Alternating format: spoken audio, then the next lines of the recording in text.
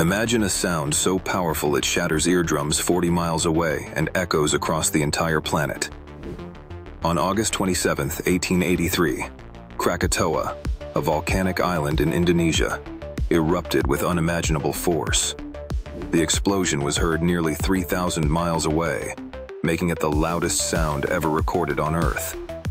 The eruption unleashed a series of massive tsunamis, with some waves reaching over 100 feet high, devastating coastal communities and killing more than 36,000 people.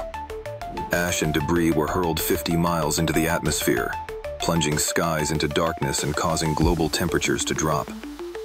Sunsets turned blood red worldwide for months, inspiring artists and shocking scientists alike.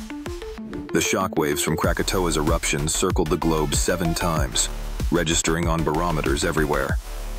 This catastrophic event proved how a single volcanic eruption could reshape the world's climate, geography, and history in just a matter of hours.